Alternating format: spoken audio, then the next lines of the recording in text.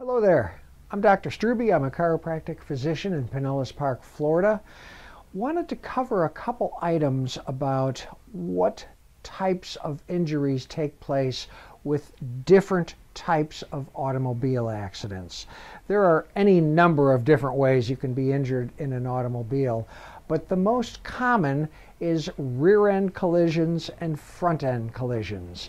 And depending on which of those a person is involved in, there are different injuries associated with each of those. With a front-end impact, the driver is thrown forward. Their head is flexed violently forward, stretching and tearing things in back, compressing and crushing things in front. Also, oftentimes that person has their hands on the steering wheel and their wrist can bend in or out, injuring their wrist. That's not uncommon. Seat belts coming across the abdomen and then across the shoulder. As you're thrown forward, that seat belt locks. Now you've got this tight thing, so it can injure your chest and ribs. It can bruise your abdomen. If the airbag deploys, there are other injuries associated with that.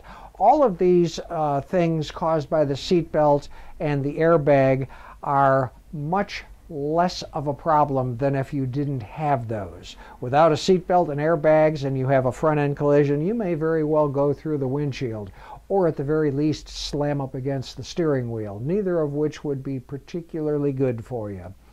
But with a front-end collision, it is more the being thrown forward and the violent flexing of the head and neck that is most likely to cause problems. In a rear-end collision, it's sort of the reverse. You are impacted from the rear, your car is shoved violently forward. Inertia works in a way that your body wants to stay at rest. So the car is going to be sliding forward. You want to stay right where you are. So as the car moves forward, you're going backwards. Your seat is going to bend way back. Your head and neck are going to hyperextend, thereby stretching and tearing things in front, compressing and crushing things in back, the opposite of the way it was when you were thrown forward in a front-end collision.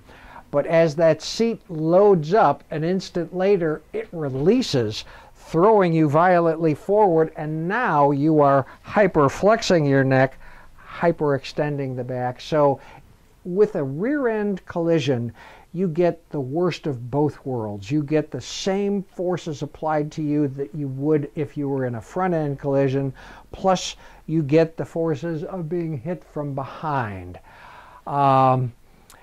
The most likely way to be injured is in a rear-end collision, and those can be very problematic. They're also very common. So first and foremost, drive carefully. If you do get involved in an automobile accident and are having problems, get yourself evaluated and, if necessary, get yourself treated. You'll be glad you did. So I want you all to have a good day, and thanks for your time.